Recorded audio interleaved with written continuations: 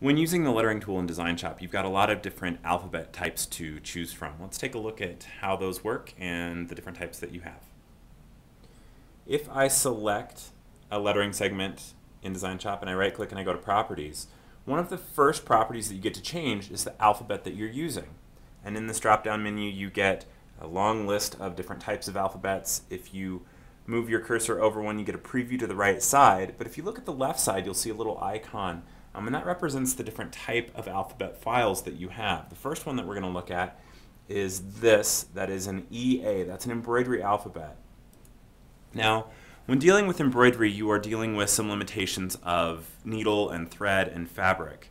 So for the most part, the EA alphabets or the embroidery alphabets are going to respect that limitation. There's only so far you can go when you're shrinking down an alphabet before it starts being smaller than a needle, so you need to be aware of that. If it gets too big, it can start to snag and pull out, so you need to be aware of that too. These embroidery alphabet files are going to do fairly well in kind of helping you respect those limitations. Not only that, but if I look beside the alphabet, I have access to a code sheet. If I click on this, it will launch a PDF of all the previews for these alphabets, and it will go automatically to the alphabet that I had selected in DesignShop. Let me move this over and bring up my PDF. So now you can see I had block selected. In this, it went immediately to block alphabet. It will tell you, or the code sheets will tell you, what characters it has available. So in this block alphabet, I have the letters A through Z, but I only have uppercase. So even though I typed lowercase in the lettering window, they came out uppercase. So just kind of be aware of that. If it's not coming out the way that you're thinking about, just make sure that the alphabet that you are selecting has the characters available that you need. We also have the numerals 0 through 9. We have punctuation symbols. One other thing I want you to pay attention to is, does it have lock stitches? So some of these alphabets, especially some of the older ones, will have manually digitized lock stitches. Those are the same things as tie stitches, and they will need to be dealt with when you are dealing with tie stitches in object properties. You want to make sure that you don't double them up. So you either need to remove them from the alphabet and then apply them in properties, or you could just leave them in and not use the object properties to add those. That can definitely be dealt with a little bit more when you're dealing with the tie-ins and tie-offs.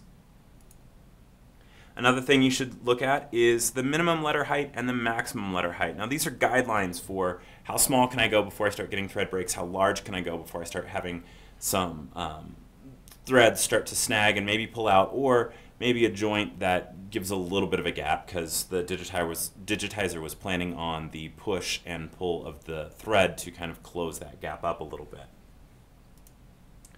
Other alphabets, so let's go into our bookmarks and let's go down to another alphabet. Let's do Bookman. Bring this back in.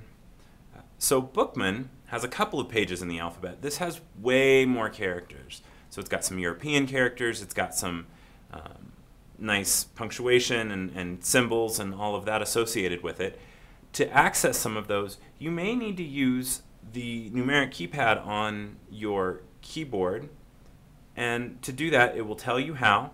It says to hold the Alt key and type in the code associated with that character. So if I was using Bookman and I wanted an Enye, I could hold Alt and I could type 0241 to get an Enye. So let's do that really quickly. Let me minimize this. Let me change my alphabet to Bookman. That's important because if I had an alphabet selected that didn't have that character, it wouldn't show up, which would make demonstrating this a little bit confusing. Let me move this over so we can see it a little bit more. If I wanted an Enye, I want to make sure that my numeric or my num lock is on, and I can insert my cursor. I can hold Alt and I'll type 0241, which was the code associated with it. When I let go of the Alt key on my keyboard, that character appears. Now to see it on screen, I need to hit apply, and now I have that character. So with some of the alphabets in the code sheets, you've got a lot more characters available to you. You just have to find the codes to make them work well.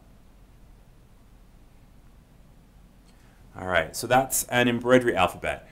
If you scroll up in the list, you will find OAs, and those OAs are operator alphabets. If you have the upper level of DesignShop, meaning DesignShop Pro Plus, you have the ability to create your own keyboard alphabet. So like we are using these embroidery alphabets and typing away and they just appear on screen. If you wanted to create your own alphabet, you could do that with Pro Plus, and that's using that alphabet editor. When you create an alphabet using that tool, it creates it as an OA, or an operator alphabet. The OAs that were loaded with your software were digitized for Melco for use with your software when you first load it, so those are going to work fairly well for you. If you're creating your own, if you're not a stellar digitizer, they're not going to be a stellar alphabet, and they may not work as well for you as the stuff that we've provided. But if I scroll up in this list, let me get back to here. If I scroll up in my list, I can see a list of OA alphabets. These will work fairly well for you. They're digitized using some slightly newer tools than a lot of the EAs, and they too respect the limitations of embroidery. If you are using one of the OAs that is loaded with your software, you can also access information about them in the code sheets. If you are using one that you created, obviously there won't be a code sheet associated with it. So the OA should work fairly well for you. I tend to use them frequently. And then I also have my EAs as another set of embroidery alphabets that I can use. Lastly, I want to look at, in the bottom of the list, we have TT. Now it's a true type font. Those are fonts that were loaded onto your computer in the fonts folder for Windows. Those are fonts that were meant to be on screen or on paper, ink on paper, pixels on screen. And so they don't have that same respect for the thread and the needle and those kind of limitations. So these may work really well for you. They may not. If you find one that works well for you, that's fantastic. If you don't, and it needs a little bit of editing, you can always go in and edit that a little bit. So if you find something that's really close to what you need, it's a great place to start. Let's take a look at using some of these true type. When I select a true type and I hit apply, it works just like my EAs, except I may find there are a couple places that I want to edit some of those stitch directions. Now the one that I just chose, Georgia, is a serif typeface. It was meant to be used on the web. And what's kind of funny about that is web fonts tend to have similar restrictions in that they tend to be viewed fairly small and on screen, and the pixels and the thread tend to have similar restrictions. So this one is working fairly well for me. If you find a more display font, which I am trying to find,